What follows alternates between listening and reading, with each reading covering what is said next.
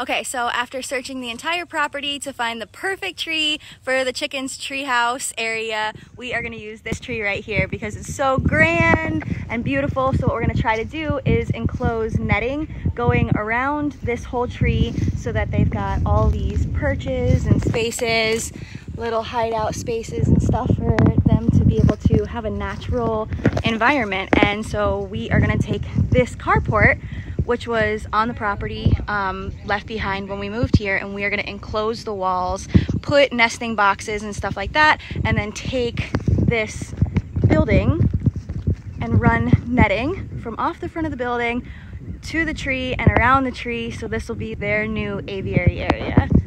So we're gonna start building the building now.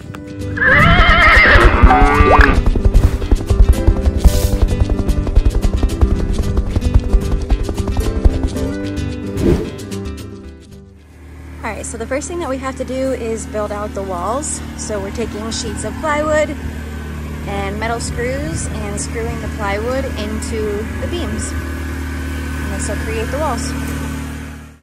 So for the sides, we decided to use 4x8 sheets of wood just because they were a little bit cheaper and predators couldn't get through them.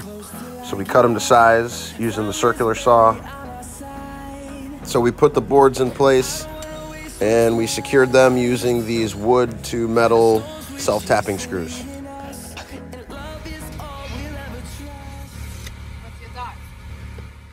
Bring it all the way to the top. Yeah, one like skylight kind of, except in the middle of the wall. A skylight is in the sky, right?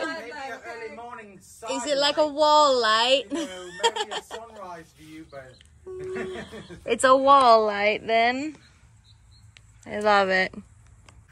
We're gonna slice those boards, and we're just gonna run them just like this across the top though. So this piece will, the top board will only be 18 inches or 19 on this side, and we'll just run this board all the way across, and then this opening right here will be the window, and we'll put the mesh in there, and then the front and the back will do the goofy windows. Okay.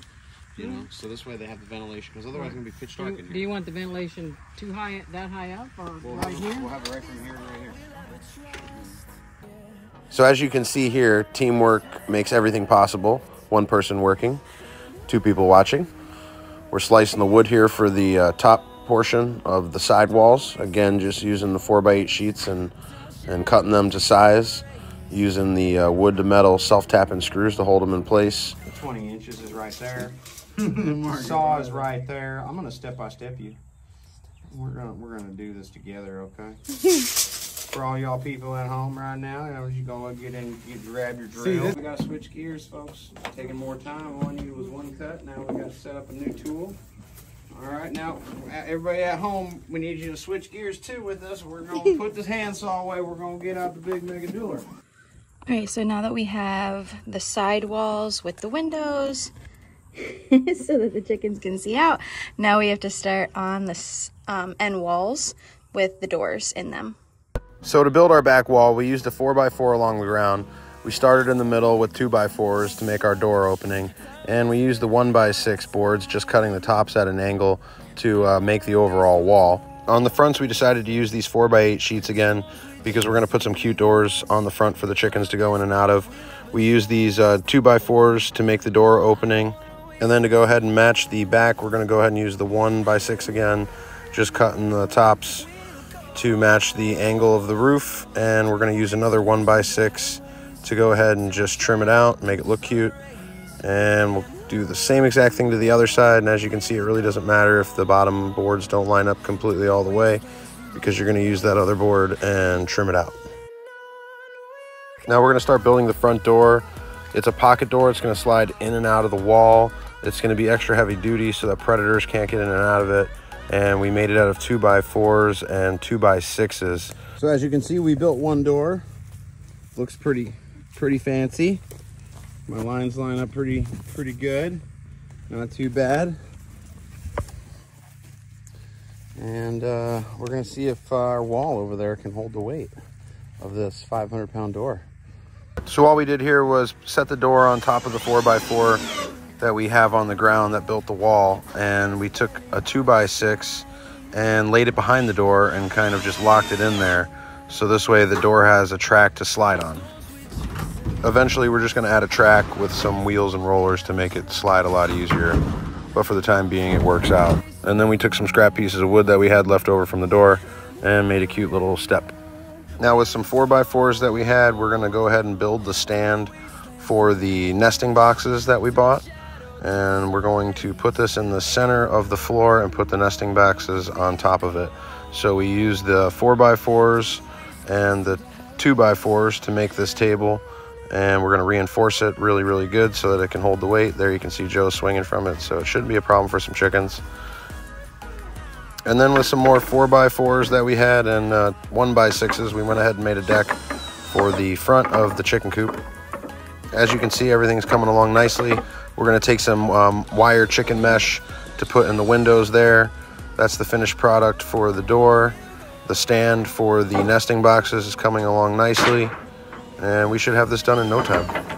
So here's a couple nesting boxes that we found on Facebook. We went ahead and picked them up. We pressure washed them off, made them look all nice and clean, and we got a bunch of fluorescent colors here, and Alyssa and Shelby are going to go ahead and paint them up.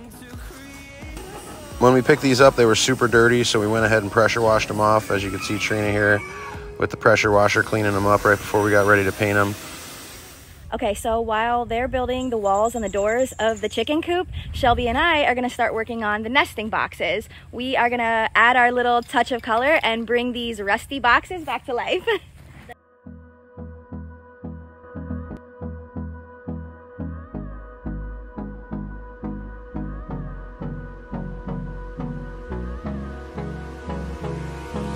Hold me close till I get up. Time is barely on our side. I don't wanna waste what's left. The storms we chase are leading us, and love is all we'll ever trust. Yeah, no, I don't wanna waste what's left. Nesting boxes are totally done. Just have to add bedding. Definitely fits in a lot better now. So here we're making some perches. We took some 4x4s and mounted them across the ceiling so we had something to brace it to. And we put these 2x4s down to the main brackets. And we're just going to run some more 2x4s across here and make the perches.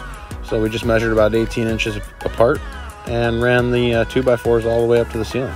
With Trina's assistance, I was able to get these in, and now the chickens have somewhere to perch. All right, guys, so now we're going to build some gnome style doors for the front of our building here. So right there and right there, we're gonna make some chicken doors so we don't have to open this big door every time to let the chickens out. So we're gonna make some smaller doors, and I'm gonna make some like gnome inspired style mini doors here. So what I got is a piece of wood. I drew some patterns on here for some doors that I like, and we're gonna cut those out with this right here. And then we're going to build some frames and mount some doors.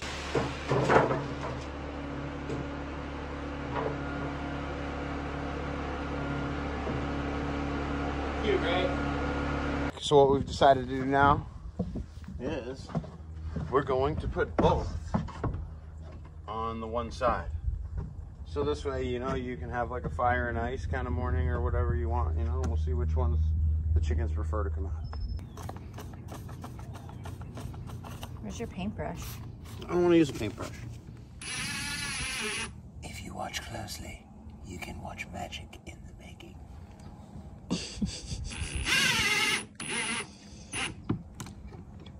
So after rummaging around in my garage, I found a few old license plates, and I cut this out of these old license plates and made these brackets. It's a little Chip and Joanna Gain accent little thing out there. $47. It's beautiful, I just had to have it. Had to have it. All right, moving forward. That's so cute. It looks like a little gnome's hat. Again, if you look closely. Now, I pre-drilled these holes to make sure I didn't split my little wood here. It wouldn't be good if we split the wood. So we pre-drilled, and now we can drill. Probably wondering why I'm using this long extension. Somebody lost my shorter one. Got one gnome door almost completed.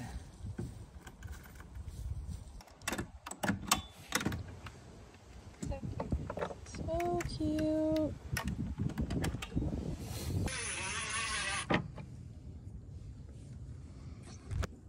Too much of a gap at the bottom there. You see it? So what are you gonna do to fix that? I'll fix it.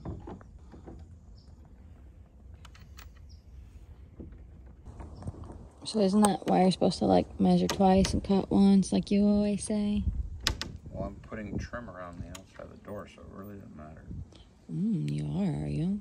Yeah. How are you gonna trim that out? Well, gnome style. What does that mean?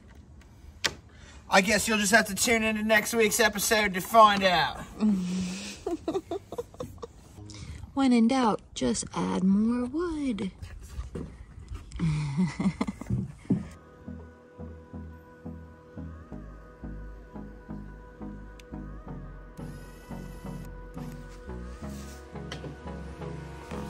Hold me close till I get up. Time is barely on our side. I don't wanna waste what's left. I want you to think like a gnome. So, like, if we were a gnome, right, we wouldn't be able to, like, carry big things, right? So we'd have to, like, build with small things. So what I want to do is I want to cut these things into, like, squares, right? And then, like, you know, we can glue and I can staple and we can build this cute little gnome wall out of wood, and we can stack it all around the front of this and make it look pretty. What do you think? You're not feeling it? Alright. Now I'm upset, guys. I'm upset that you guys don't want to I turned the camera off for your temper partake in tantrum. our custom articulation here. Alright, I got another plan. He's got another plan. Yeah, we're taking walks.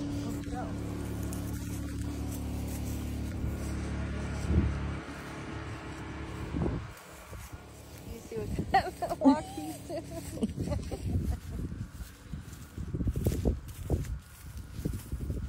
What'd he find? Some sticks? I like that idea. Random sticks. That's gonna probably. Are you guys coming with me? Oh, I'm sorry. Okay, so here. We want driftwood.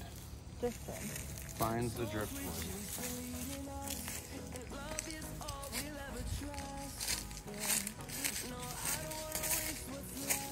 I got a good amount.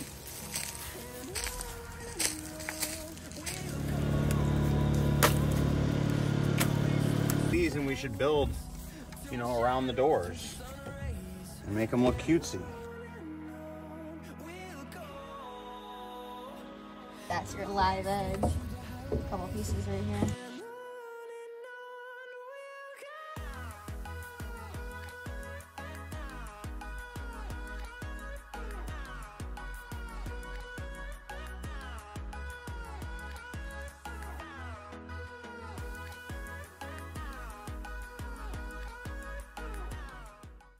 That is so cute. Man, you guys, we killed that. All right, so we are not totally done building our chicken coop just yet, but it's a safe structure. The walls are up, the doors are up, and we got to get the chickens out of the cages that we had them in. So we're gonna start unloading all of the chickens into their new home. Let's do it. Yay! All right, let's go get the rest of them. Can we get out? No, you can't come out. Oh. No, it's a secret password. Bing bong. Come on this side.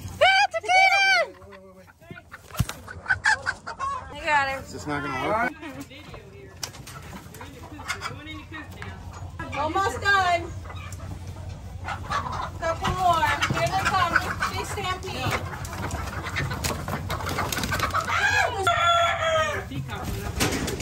One chicken. We got it. Woo!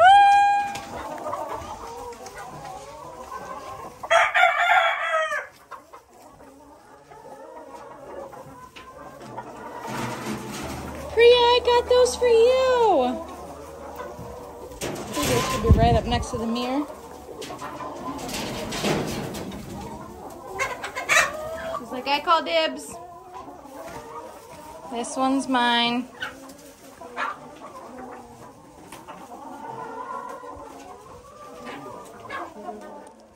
we find like a dead tree or something, put them on the corners.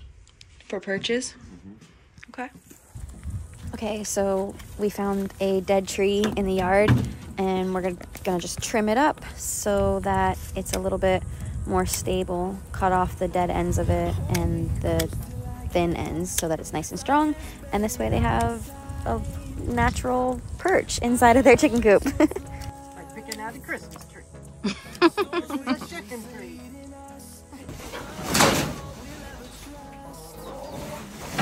Christmas tree, oh Christmas tree. Ooh, I love it. Are you gonna test it out? Perch on the branch, see if it's strong enough. You just back up. Give them a minute or two, they'll be up there. We're checking it out now.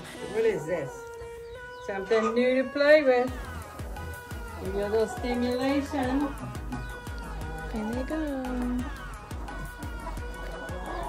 Ooh, girls, all this is you. Peanut butter. Casper, what do you guys think? All right, so one of my absolute favorite parts about our chicken coop is the chandelier.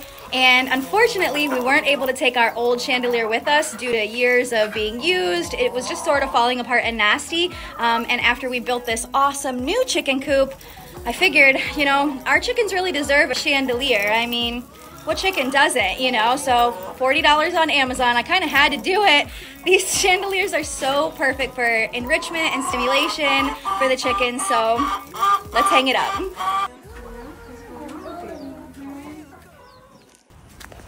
All right, time for the final results. Let's see if they're home. See if the girls are up for some visitors. Hi guys. What do you think of your new chicken coop? I hope you girls love it. All right, I'll give them their space so they can decorate and make it homey. And then now that the chicken coop is all built, the next thing is to net in this giant tree for a big aviary. See you guys next time.